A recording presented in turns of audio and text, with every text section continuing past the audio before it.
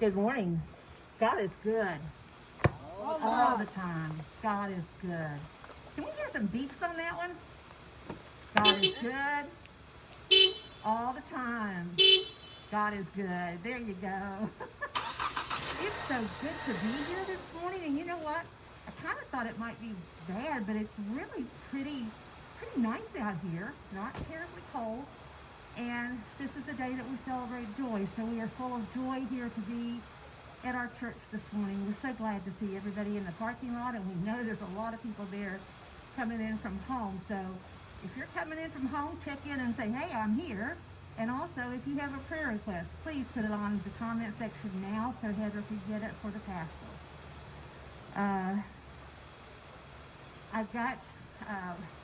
I know this is a shopping time and everybody is busy trying to get that last minute gift bought. Well, you know what? We can help you out here at Mount Tabor. Our ladies group still has some really good nuts downstairs. And I mean the kind you eat, you know. But anyhow, we do have nuts. And if anyone would like to get some for Christmas packages or whatever, then please give me a call or give Darlene a call. We're on the church registry. Or you can give Heather a note on comments today if you need some nuts, and we'll get back to you. But we do have quite a bit left, so if you need to get some nuts, then we're good to go. We have plenty for you.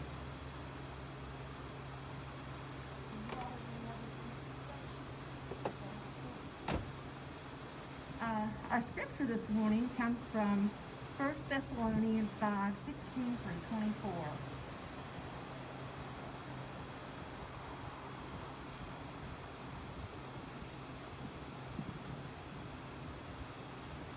Be joyful always, pray continually, give thanks in all circumstances, for this is God's will for you in Christ Jesus.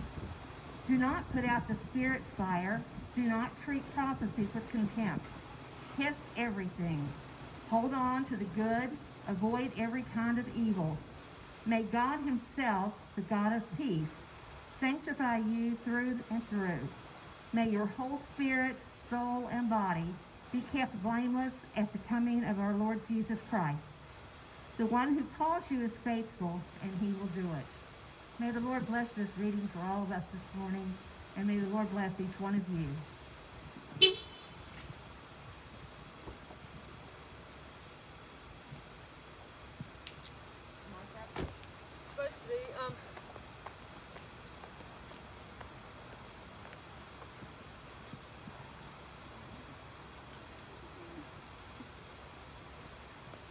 Technical difficulties are holding things up just a bit, but we will get there.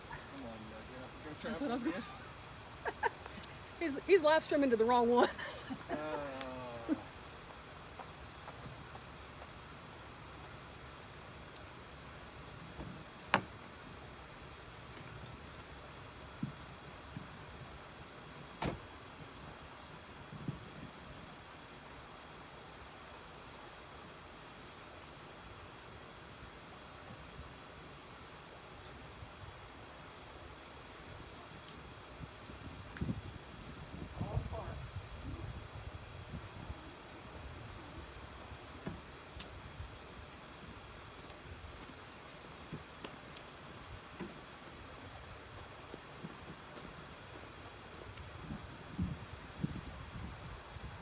Good morning.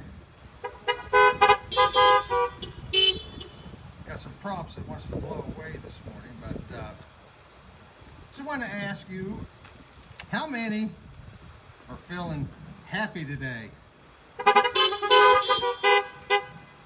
Well, I got this for a reason.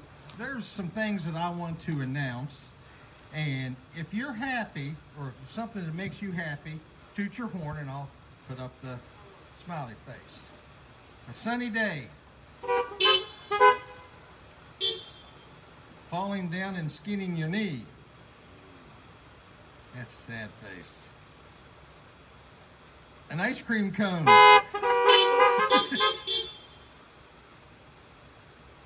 A puppy. Losing your favorite toy.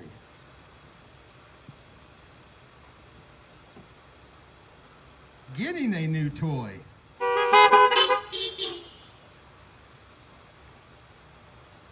feeling all alone, getting an A on a test in school, getting a bad grade on a test in school, when you miss someone, spending time with your friends. When you think about all the different things that can make you happy and sad, it's pretty simple. If something makes you feel good and something good happens, you're generally happy. If something bad happens or someone gets hurt or someone passes away, we are sad. But I want you to listen to what Jesus said in our Bible, because Jesus wants us to be happy. I'm going to read John 15, verses 9 through 11. It says, I have loved you even as the Father has loved me. Remain in my love. When you obey my commandments, you remain in my love, just as I obey my Father's commandments and remain in his love. I have told you these things so that you will be filled with my joy.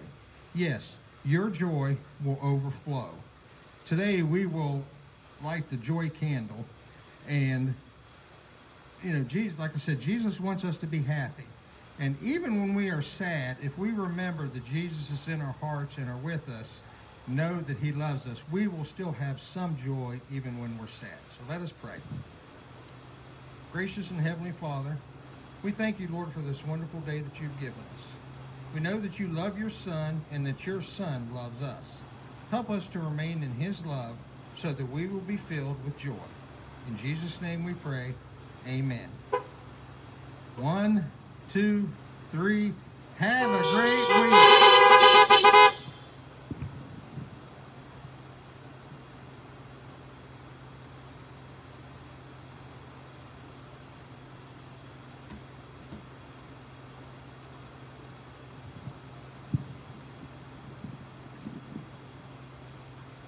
Good morning. This third week of Advent, we are lighting the joy candle. True joy in Scripture, we see that it comes as one of the fruits of the Holy Spirit. Joy comes from believing God, belonging to his kingdom, and knowing Jesus as our Lord. Let us remember that good news of Jesus' birth has the power of bringing great joy this Christmas season. Our joy isn't dependent on what is going on in our life, in our world, or the people that we are with. It does not depend on the gifts we give or receive. No earthly thing can ever give us complete joy. Our joy comes from our Lord and Savior. That joy that flooded the hearts of the shepherds, the angels, the wise men, the hosts of heaven, and Mary and Joseph is the joy that still has the power to overwhelm our hearts with rejoicing. Now I will light the candle of joy, as also known as the shepherd's candle, to highlight the joy the shepherds experienced when they received the good news about Jesus Christ's birth.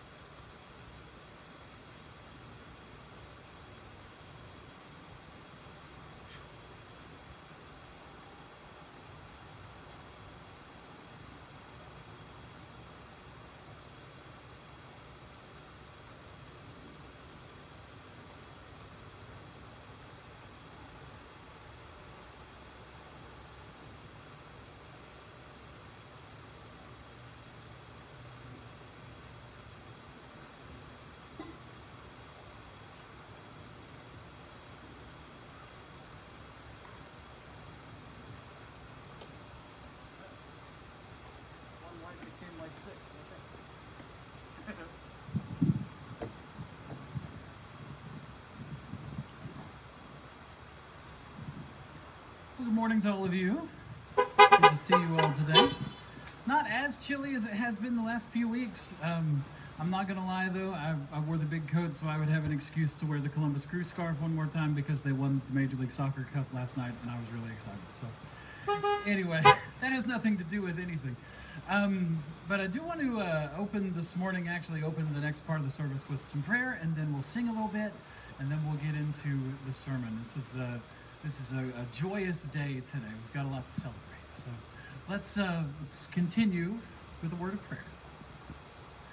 Lord, we thank you this morning that as we are gathered here, even though, again, this doesn't feel like our typical Advent season, Lord, that you are with us as much or more than ever.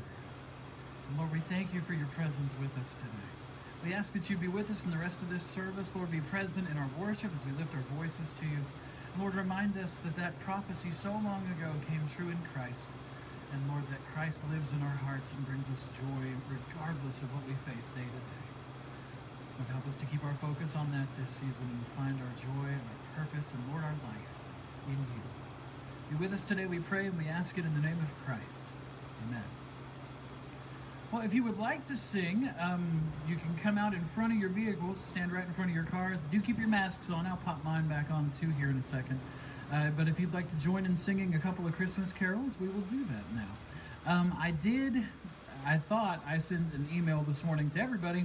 I ended up accidentally just sending it back to the church email account instead of to the entire Elkview charge. I'm sorry about that, but I think it's a couple of familiar carols. We're going to sing "Oh Come All You Faithful" and "Hark the Herald Angels Sing." So if you'd like to get out, you're welcome to do so.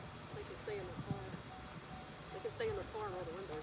Yeah, you can stay in your cars if you'd like to too, but if you'd like to get out and sing, you're more than welcome.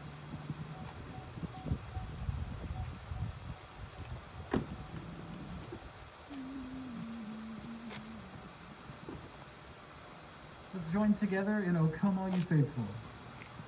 Oh come all ye faithful, joyful and triumphant. Oh come ye to Bethlehem. Come and behold him, born the King of angels. Oh come, let us adore him. Oh come, let us adore him. Oh come, let us adore him, Christ the Lord. Yea, Lord, we greet thee, born this happy morning. Jesus, to thee be all glory given. Word of the Father, now in flesh appearing. Oh come, let us adore him. Oh come, let us adore him. Oh come, let us adore him, Christ the Lord. Can't tell you how great it is to hear other people singing. It's such a blessing to me because I'm sure it is to you too, but man, it is to me. We're going to sing one more, and let's join in "Hark the Herald Angels Sing." I'll try to not pitch it in the basement this time.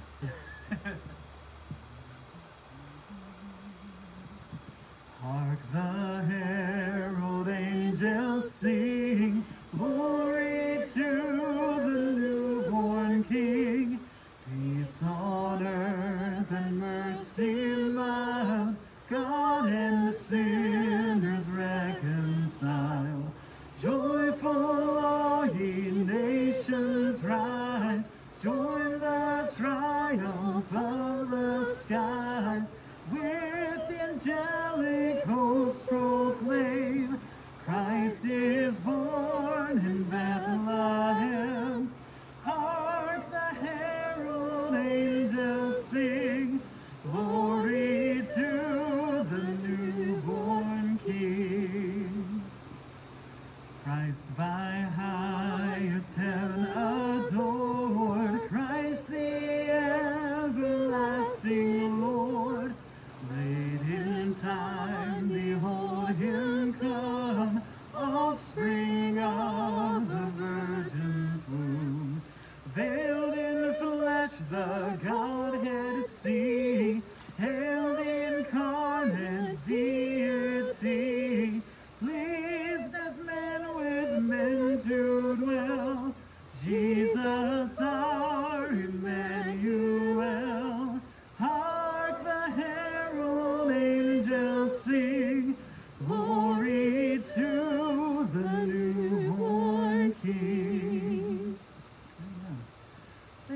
guys. We're going to move ahead now. So good to hear you all sing.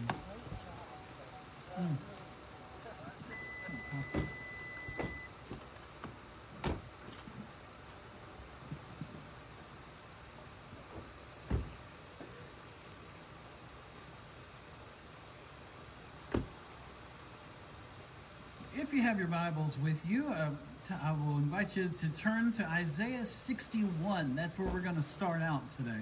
We'll bounce over to the Gospel of John at one point in the middle too, but we'll start in Isaiah 61. This is part of the early, some of the other prophecies about Christ coming, and we'll jump ahead to seeing some of that stuff fulfilled too. Have you ever been given a message to give to somebody else? Is something important? It could have been something as simple as returning an important phone call. You know, you find that little pink important message thing tacked onto your office door at work or whatever, or some sort of other inter-office thing, a memo your boss asked to be sent around, hopefully something good. Maybe you worked where it was your job to let somebody know about grants and scholarships being awarded or those sorts of things, that kind of good news, or a newspaper reporter covering a parade or a celebration. Or one of my favorite things is on the local news channels when they do that hometown hero thing every week. You know, you bring some good news to folks. You know, the kind of thing you'd really love to tell somebody else about. And maybe it didn't come from somewhere else. Maybe something good just happened to you, and you just had to share it with somebody else. You have good news to tell. Well, today is the candle of joy, and for 1,000 years or better, this Sunday has actually had a Latin name that we're not going to dwell on too hard, but we've already kind of touched on it. It's called Gaudete Sunday, and Gaudete in Latin means rejoice. And it doesn't just mean that there's a day to rejoice, it's actually a command. It'd be like somebody telling you to rejoice. So that's what this day is about, to be joyful. And so we're going to start with Isaiah once again. He's looking forward to the coming Messiah. He's beginning with this proclamation that we're going to read here in a minute. And we'll trace that through from Isaiah to Christ to us. I think what we're going to find is that Isaiah was not the only one who has good news to rejoice about. Isaiah 61, and we're going to begin at verse 1. I'm just going to read you the first 4 verses here. Isaiah 61, beginning in verse 1. And Isaiah is in the middle of a prophecy here. He's actually in the last chapter laid out a lot of things about the coming of Christ. And then he says this: "The Spirit of the Lord God is upon me, because the Lord has anointed me to bring good news to the poor. He has sent me to bind up the brokenhearted, to proclaim liberty to the captives, and the opening of the prison to those who are bound, to proclaim the year of the Lord's favor, and the day of vengeance of our God, to comfort all who mourn, to grant to those who mourn in Zion, to give them a beautiful headdress instead of ashes, the oil of gladness instead of mourning, the garment of praise instead of a faint spirit, that they may be called oaks of righteousness, the planting of the Lord, that he may be glorified. They shall build up the ancient ruins. They shall raise up the former devastations and repair the ruined cities, the devastation of many generations." Let's pray. Lord, as we get into the Word this morning, we ask first and foremost for your anointing on the Word and, Lord, on the message, that you would receive all the glory, Lord, that this is entirely from you, of you, and for you. Lord, secondly, help us to remember that in Christ we see the fulfillment of so many things and of these prophecies that we've read this morning, and help us to remember that in meeting him, Lord, that all of the past has been wiped away.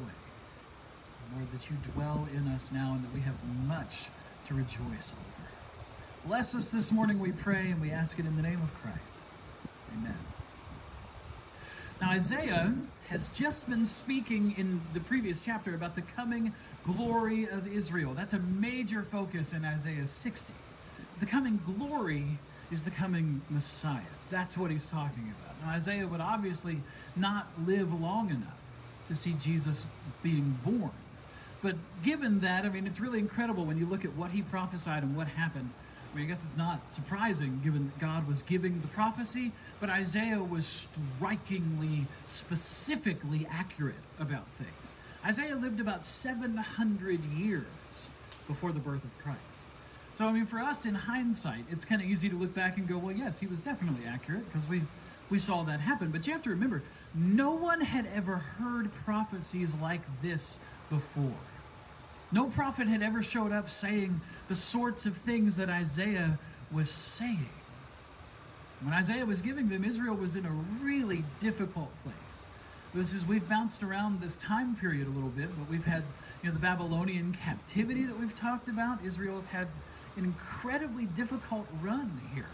The line from Abraham to the Promised Land, but then the enslavement in Egypt first, and then the wandering in the wilderness for 40 extra years, and then battles and starving and more enslavement and golden calves and all sorts of stuff. The Babylonian captivity, and in the middle of all of that, most of what the prophets were giving were some not so happy messages, the majority of the time. Things were bleak. Then along comes Isaiah, and he's now saying in the middle of all this, wait, I have good news to bring to you. In the chapter before this, we said more messianic prophecies are given. Listen, even down to the Magi's gifts of gold and frankincense, prophesied 700 years before they would be given. And then we get here, and just like we said last week, Isaiah is saying here, someone is coming. Company is coming. Messiah is on the way. And here's what that means. We get this really long list of what are just incredible promises. Things that are basically the complete and total exact opposite of what Israel had been experiencing. And it's remarkable because it's certainly news that Israel would have been surprised at, but they would have rejoiced to receive, because these folks had lived in darkness for a very, very long time. And one of the prophecies, it's not right in here, but it says, the people who walked in darkness have seen a great light. These people were walking in darkness, and listen, Christ was the light they knew was coming. They were looking for a Messiah, and it was him. They would have absolutely rejoiced to receive this. And you might be saying, well, sure, that's wonderful, but what does that have to do with us rejoicing today? Because we know the Messiah came, right? We're not waiting on another one. There is one, and his name is Jesus. We don't have to wait on another Messiah. Well, sure. But did you know this isn't the only place in the Bible that a lot of these words that we read today are recorded? We're going to look at Luke chapter 4. This is actually just a couple of chapters beyond the birth of Christ, but I want to point out a few things from here too. This is Luke chapter 4.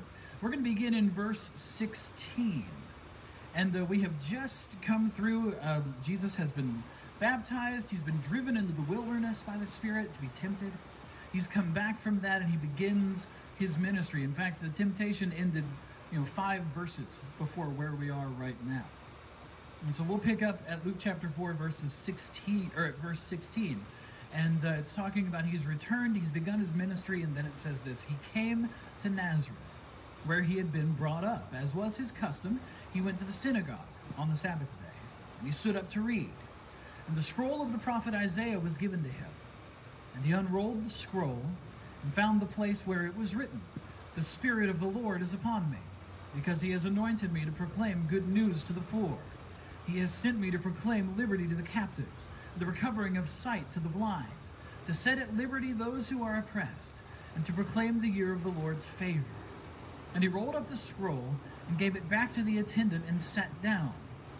And the eyes of all in the synagogue were fixed on him, and he began to say to them, "Today this scripture has been fulfilled in your hearing."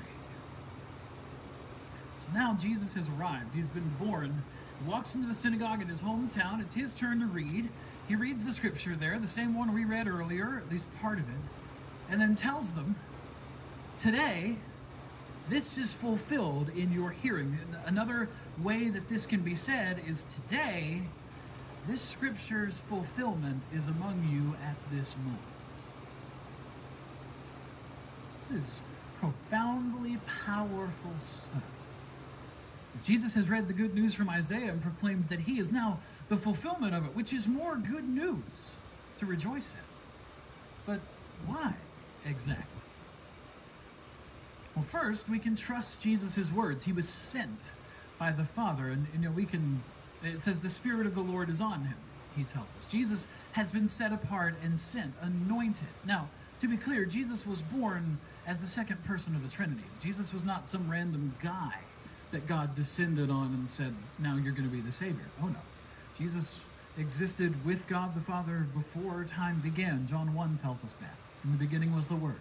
The Word was with God, and the Word was God, and he was with God in the beginning. And that is Jesus. The Word is Jesus there. But he's come, he's been born, and God the Father has his hand on him. He is still commissioning his Son for a work to be done. So he has been sent, he has been anointed, and he goes with the Holy Spirit.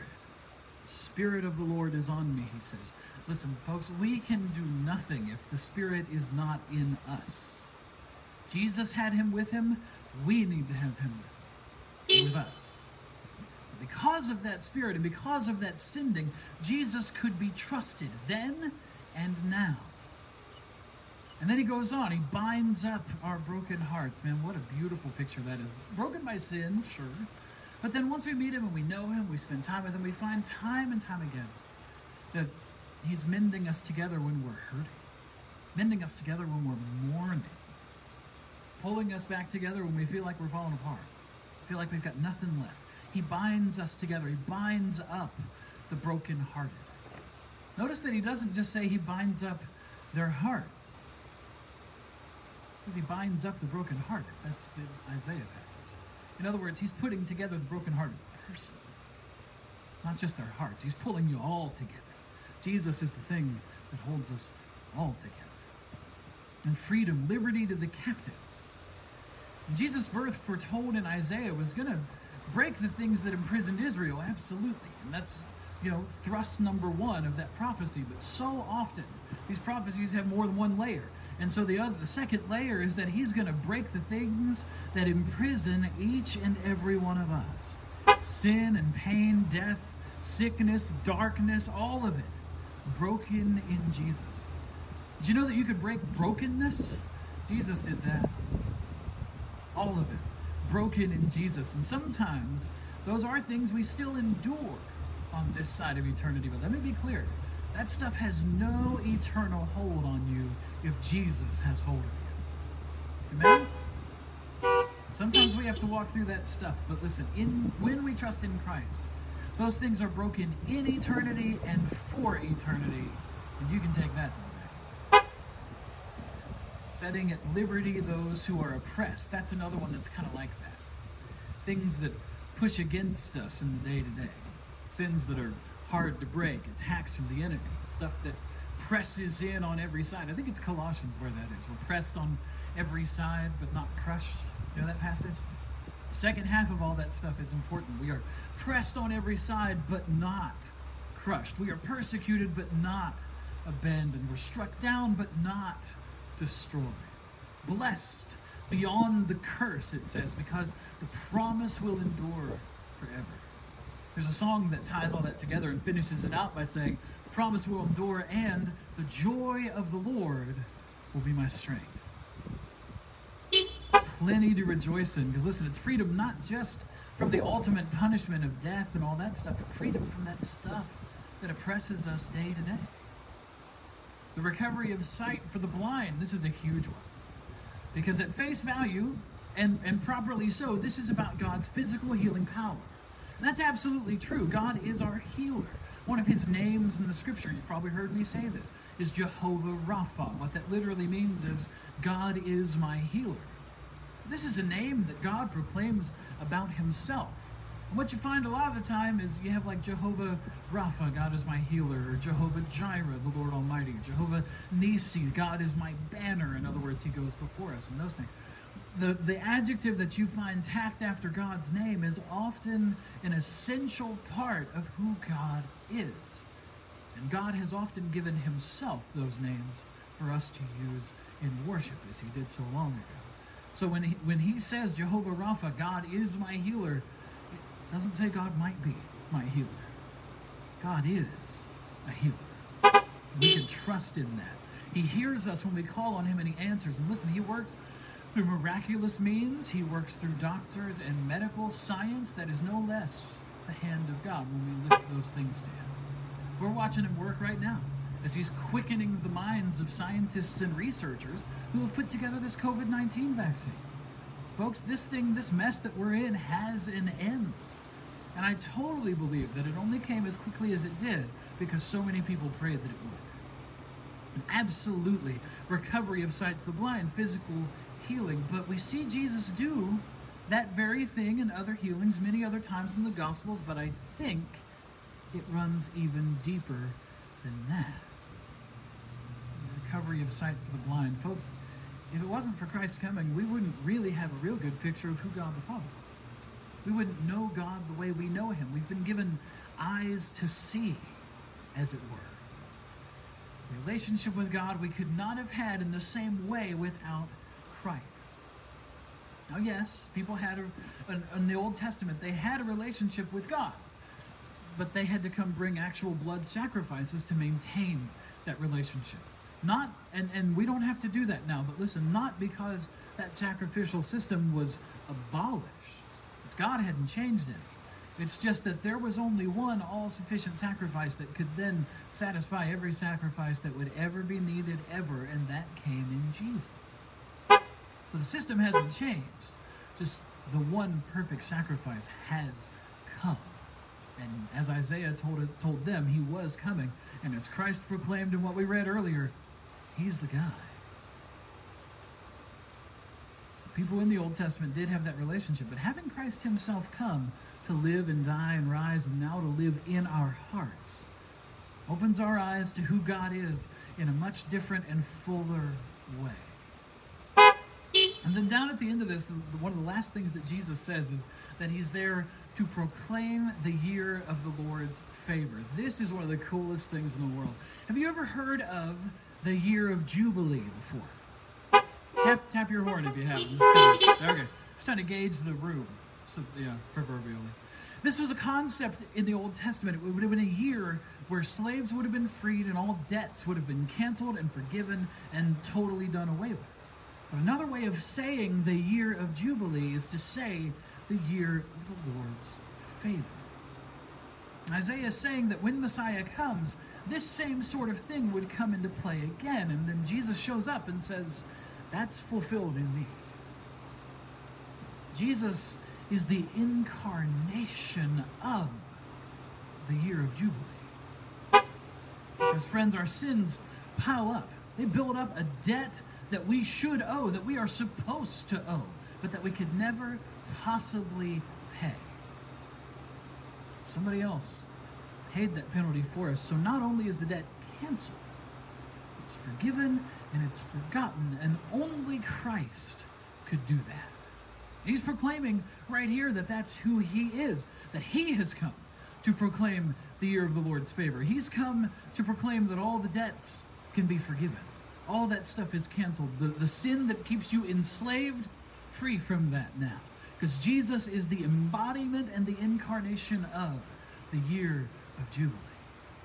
That's exactly what he's saying here.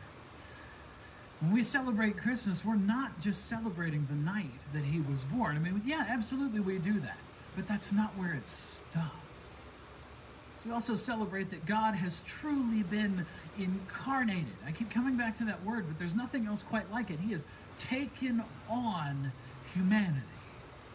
Not just as some sort of self-flagellating, I guess I'll go do that kind of thing, but as the ultimate act of love and sacrifice. Jesus becoming flesh and tabernacling among us, which is a better way to translate that thing where it says the word became flesh and dwelt among us. They use tabernacle like a verb there. Tabernacle, the place that moved place to place, but where God's presence dwelt. And so Jesus came, the Word became flesh and tabernacled among us. And this tabernacling is the incarnation of God into humanity, the incarnation of the year of Jubilee, the debts forgiven, the slaves set free, all of that bound up in this little child in a manger. And not only that, listen, it's not just for some, it's for everyone. Now, initially, in the scripture it says the gospel came first for the Jews and then for the Gentiles. And there's a passage later in the New Testament that says that we were a wild root that has been grafted onto the vine. Which means that Jesus loved us so much that even though he was the Messiah to the Jews first, he said, I want to save everyone who will believe. And he did. Because, folks, we are Gentiles. If that door hadn't been open for us, we'd have been lost. But that's who our God is to open the door and graft us on because he loves you that much. That news is not just for the people who Isaiah was talking to 700 years before it happened. It wasn't just for the people sitting around the synagogue when Jesus was talking to them and explaining that he's the fulfillment of all. It's for everyone. It's for you and me and everyone who has ever been born and who has ever lived. It's for them too. And so we don't forget the last couple of weeks, God's ultimate act of love and our need to prepare. Because he is coming again. The company's coming. Clean your room. Some of you may have seen on Facebook these last few days, we've been lighting a menorah this week at the house. This is the first time I've ever done this. It's Hanukkah this week. The fourth night is tonight. This is a festival that initially commemorates the rededication of the temple after the Israelites drove out the Greco-Syrian army who had been there desecrating the temple and putting all sorts of idols and things in the temple that weren't supposed to be there. That's about 180 years before the birth of Christ. And Jesus actually commemorated this the same as everyone else. And that's in John chapter 10, where it says the Feast of Dedication. Hebrew word for dedication is Hanukkah. So if you want to check that out sometime, Jesus also celebrated this. Now, I'm not saying we have to celebrate it as a church, but it's been an interesting journey for us this year because of what that festival commemorates. Now, for our Jewish friends, they commemorate that and celebrate it, certainly, and it's a joyous thing. But for us who know that Jesus is the long-awaited Messiah, the view of even that celebration is different, but it's important. That's why I'm touching on this, because the rededication of the temple, God's deliverance from at that point in time is certainly worth remembering and celebrating, but we remember more. The center candle on the menorah is called the shamash, and what that means is the servant candle. You light that one first, and then you use that candle to light the other ones. We remember that Christ came not to be served, but to serve, to be a servant. And he is the true light, John says, that gives light to everyone. And we at Christmas celebrate his coming, as Isaiah foretold, sure. We also know that we are now the temple. He says, your body is the temple of the Lord. That's where God dwells with you, writing his commandments on the tablets of men's hearts, the scripture says. And so we rededicate this temple as we prepare. Because of that gift of Christmas, we know we can. We don't have to go build another altar and make a blood sacrifice. We can give ourselves to God right where we are and say, Lord, if there's anything on this altar that shouldn't be there, clear it off. Put your fire here. Rededicate this here and now. We know that that light is coming again and has come. The light shines now in the darkness, John chapter 1 again. And it says the darkness has not overcome it. That light is Jesus Christ, listen, and that is good news to rejoice about.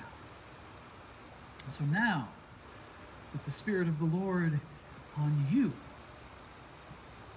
you can take that good news to everyone. Because, my friends, Messiah has been born to you. And he is Christ the Lord.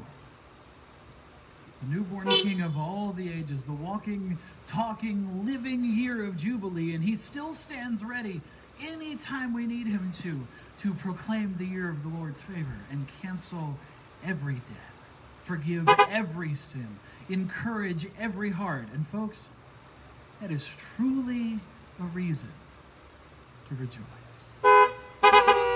Amen? Amen. As we get ready to close, I'm gonna sing just a little chorus. It's not a Christmas chorus, but I'm gonna sing a little chorus while we reflect for a minute, and then we'll close. But just think about that. If there's anything that's on the altar of your heart that shouldn't be there, ask God to rededicate you. Rededicate this temple here. Because listen, we've got so much to rejoice in, and that's but one part of it. Rejoice in those other aspects of who Christ is, everything he says he is, even in just these short few verses. Because folks, we could unpack that for years and never get to the end of everything Christ is to us. So let's reflect for just a minute, and I'll sing a little chorus and then we'll close. Come, Holy Spirit, I need you. Come, sweet Spirit, I pray. Come in your strength and your power. Come in thine own gentle way. Come, Holy Spirit, I need thee. Come, sweet Spirit, I pray. Come in thy strength and thy power. Come in thine own gentle way.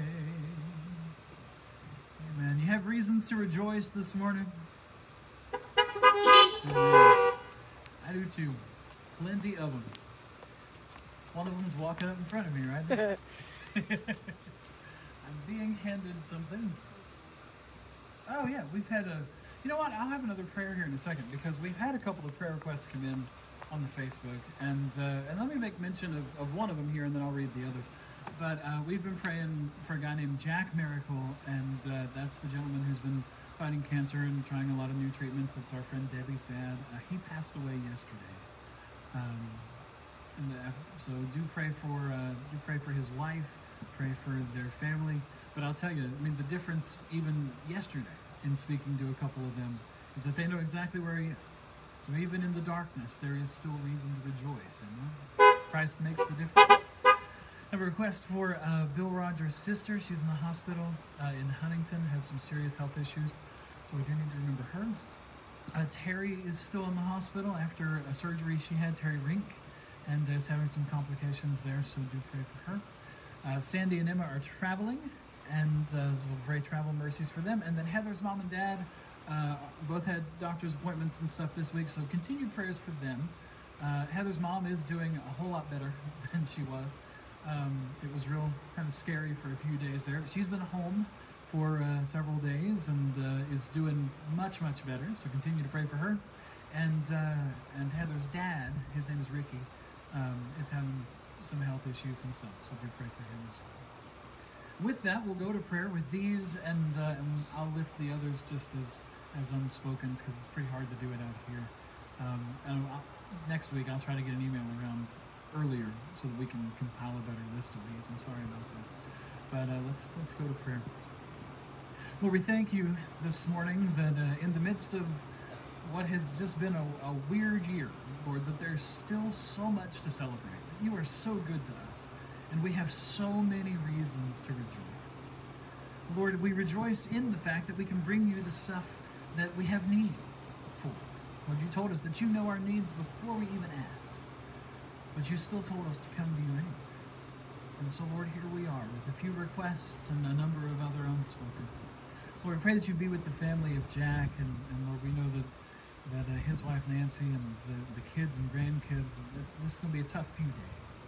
Well, Lord, we do thank you that he lived a life in such a way that there is no doubt of his testimony. Lord, we know that he is with you and doing much, much better than he's ever been right now. Lord, we ask for your comfort for this family, that you just surround them in your arms this morning. We think of Bill Rogers' sister in the hospital. Ask for your healing grace on her. Lord, as we read this morning, you are God who is our healer. You are Jehovah Rapha.